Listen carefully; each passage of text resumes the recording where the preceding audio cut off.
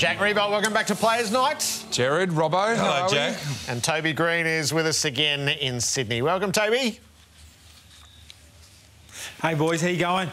Very well. Is he one of your favourites, Jack?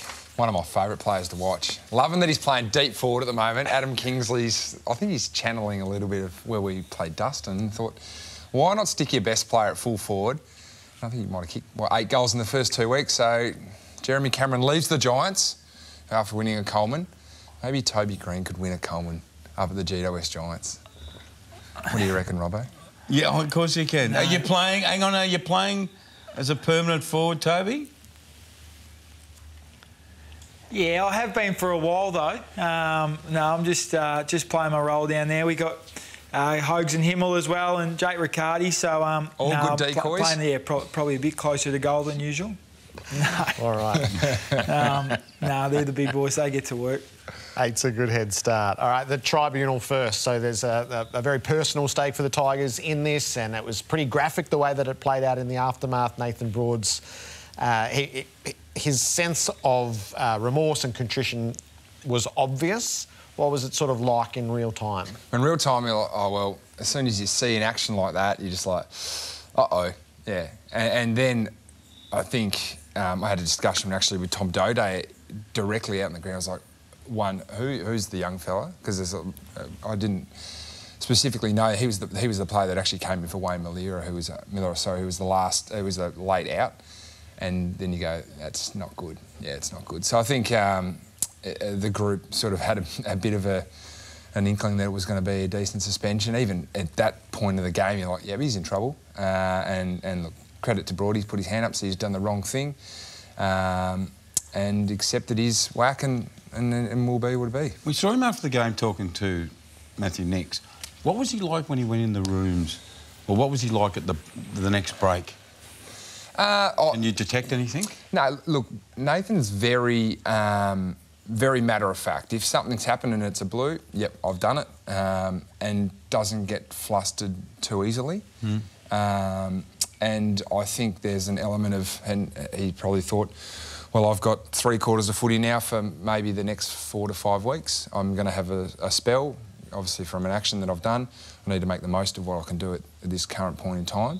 And then, yeah, he obviously you front up to the tribunal tonight and cops his whack and wears it on the chin and seeks out the people to say sorry and show remorse, and know that some people won't take apologies because they are hurt differently through things, and then we move on. It's obviously an act that we hate seeing on an AFL football field.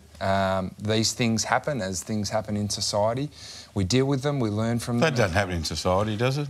Worse things happen in society. No, not in the sporting field. I'm not saying people go around sling tackling people in society, but there's actions that happen in... Mistakes are made. Mistakes are made in society, and people have to deal with the ramifications, and hopefully we learn from them and we move on. And the one thing that we come out of this is we hope that young fella, Parnell, who's come into the side, who's very young, doesn't have any impacts of this going forward. Because it's a really topical issue at the moment, concussion. And whilst I'm disappointed that Broady's been suspended for a month, I'm glad to see that we're starting to roll around where we're starting to take these sort of incidences really seriously. Toby, how dangerous are those tackles? They are getting rarer and rarer, thankfully, but when you see them, they do rather stand out. Yeah, they do, and I guess you know when you do something like that you are in trouble. And you know, I saw Broadies on the replay, and yeah, it wasn't great, and I feel sorry for the young fella who did get knocked out. But no, as a player, you are certainly aware that that's not acceptable, and you'll be in a lot of trouble if you do so. So no, we're all aware, and as Jack said, it is a highly contentious issue at the moment. So something that's high on the agenda for the AFL, I'm sure. So how mindful are you, Toby, when you lay a tackle not to take a player to ground anymore? How do you think your way through a tackle? Well, I actually had one on Rory Sloane last week where I didn't even think anything of it. I sort of had his arm pinned and brought him to the ground. I didn't think it was... I thought it was just a perfectly fine tackle. And then on the replay after the game, we showed it and said that this probably isn't the perfect tackle. It was actually a bit dangerous. He didn't hit his head or anything, but he could have quite easily. So it's hard when you're in the moment, I guess. It's hard to control it, and I guess if you do the second action, then you know you're in trouble. But when it's that quick movement, it is hard to control, and I guess it's just something you've got to keep working on and keep identifying as something that will be punished. Charlie Ballard has had his suspension downgraded to a fine. So I'm surprised. But anyway, successful appeal, I'm surprised. So he is free to play on Sunday against Geelong. It's interesting, the narrative around and back to the tackle. I can remember sitting at this desk probably 3 or 4 years ago, and there was a tackle, I think it was a Port Adelaide player at the MCG, or it might have been either the tackler or got knocked out, and the talk around it was that, oh, that's the perfectly executed tackle. I mean, pinned his arms and drove him to the ground. Now, that's where this has changed now. Like, the narrative in 4 years or 5 years, whenever that tackle was, it's really changed now that we know that we can't do that. Incidents are still going to happen. And this isn't going to be the last tackling incident that we look at and go, oh, well, you should know the rules. As Toby said just then, things happen in the moment, and sometimes you believe an action that you're doing, it isn't reflective, and you look back at it on TV and you review it and you go, gee, I was lucky that I didn't dump Rory Sloane there, or I got away with one there, or maybe I just didn't think that I had him pinned as much as I did, because players are still struggling to try and get the ball out. So ultimately you're trying to, one, win a free kick and stop the opposition from getting the ball out there. So there's so many of those small little decisions you've got to make in the heat of a battle after possibly running 10, 12 kilometres in a game that, like, oh, and these things will continue to happen. We hope that they start to filter their way out of the game, but there's always going to be these sort of actions. You're speaking really well for a guy who laid about 10 tackles in a 15-year career. 5 in round 1, Robbo. 5? 0 on the weekend. 5? 0 on the weekend. 5 in round 1. 5? That's a career high. I know. Anyway, on to the Tigers. It's a massive game, Friday night. Yeah. It doesn't have to be said. You're not cherry ripe. Short's out, Broad's out.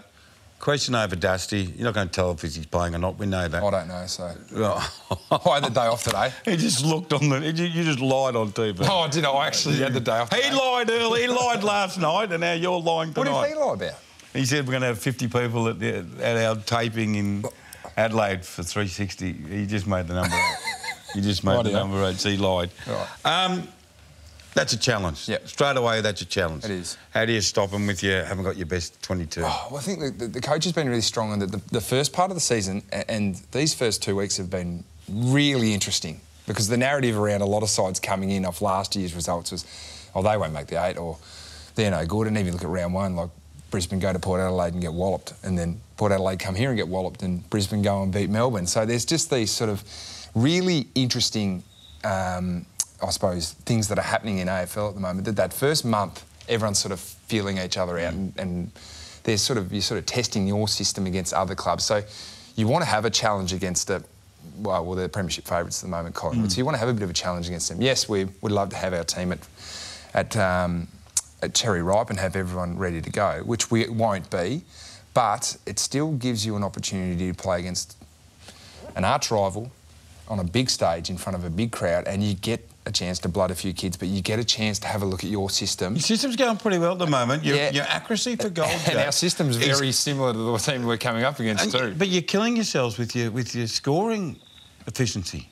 You're not talking about it, I know, but it's plain to see, mate. The weekend was better. Kicking goals. Yeah. But not good enough for a team, because everything else... So a lot of things in your game's going really, really well. Yeah, we went at around 50% on the weekend, which is sort of around the AFL average, so that's not too bad. But the week before was poor. But that's obviously how sides defend sometimes. Like, they like to flood numbers back, and some sides like to play like an offensive style of defence. 7th, Jordan Dawson slid behind the ball on the weekend. So that's all part of the season, Robbo. You've got to try and work your way through it, and you've got to try and keep adding things to your tool belt, so that when you get to the point end of the season, one, you hope you've had enough wins and you're in the finals, and you're ready for anything to be thrown at you. So that's the nature of an AFL season.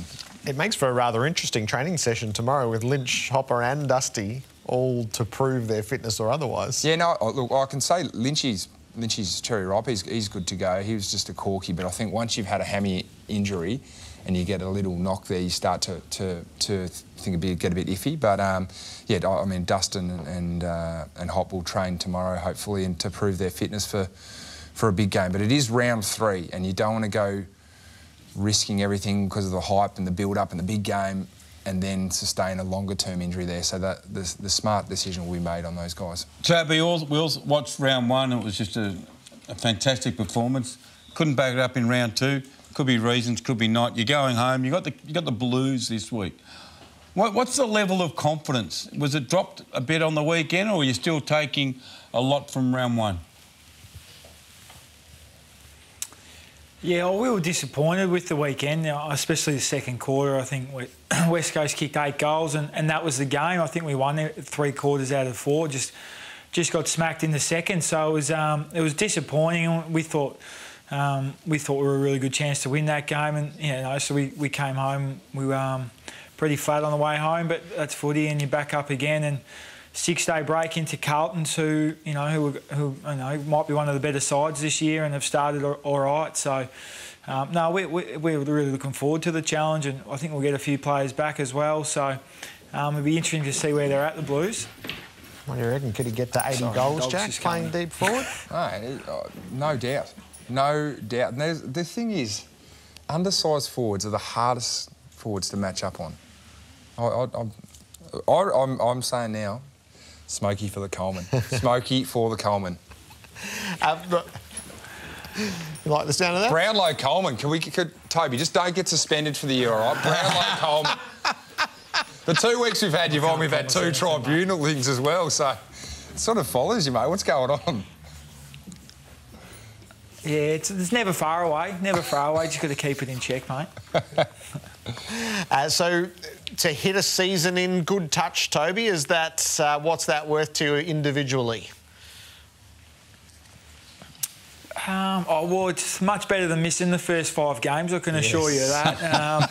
But no, I had a really good pre-season, as did most of the team, and it was a really different one as well. It was very high intensity, and Kingers came in and changed just about everything. So no, it was really enjoyable, and I learned a lot along the way, and learning a lot as well the first couple of weeks. It'll take 5 or 6 weeks to nail exactly how we want to play our game plan. So, but I'm feeling good and looking forward to keep building on it. Has Toby, an interesting one here for me, and Adam Kingsley, obviously a great Richmond coach who's gone up to the Jervis Giants. Has his dress sense improved? Because he is the worst dressed man in the AFL.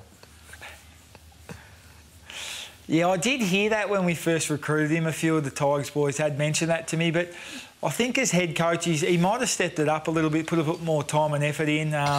Spends a bit of time with the corporates now, so he's got to touch up a bit. So he's been a bit better, I think. Yeah, good to hear. That's good to hear. Our coaches last night felt like the bounce is probably getting towards the end of its usefulness in the game. Do you have a view, Jack? Well, I was upstairs before praying in the last quarter of the North Melbourne Fremantle game that there was a sideways bounce so that we'd have a huge story here, because obviously there was that half a second with the siren. You really are on me. There was one that went sideways and we were cheering and they'd play on. But no, I think, look, it's happening too much, mate. I love the nostalgia of it, but it's getting good umpires out of the game. And I think the bounce is actually the #1 cause of injury for umpires as well. So, yes, they're leaving the game because they're retiring, but also through injury we're missing good umpires. So, I think we could probably do away with it. Save the bounce or move on, Toby? Maybe just the first one of the game and then that's it. Yeah, ceremonial. Yeah. I like it. Good luck against the Blues, Toby. Great to have you with us. No worries, boys. Thanks for having me. 80,000 plus at the MCG. 90. 90. It's hard to get tickets. We'll be there. We'll be there. It's going to be great.